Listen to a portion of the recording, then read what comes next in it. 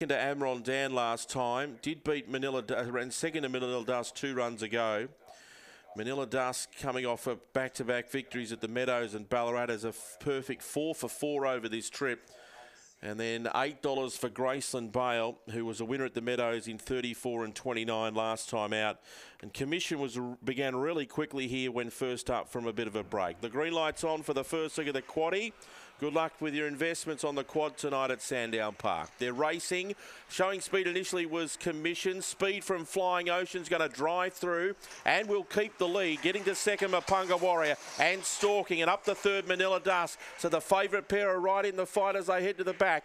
Next was Quincy Bale, followed by Stay Strong, Graceland Bale, and Commission's been relegated to the rear. Well, Mapunga Warrior took the lead going off the back straight. Following it, Manila Dust, they raced past Flying Ocean, and then came Quincy Bale, but Mapunga Warrior, another one that's been back for plenty and has opened right up for a massive win. Mapunga Warrior beat Manila Dust by about 8.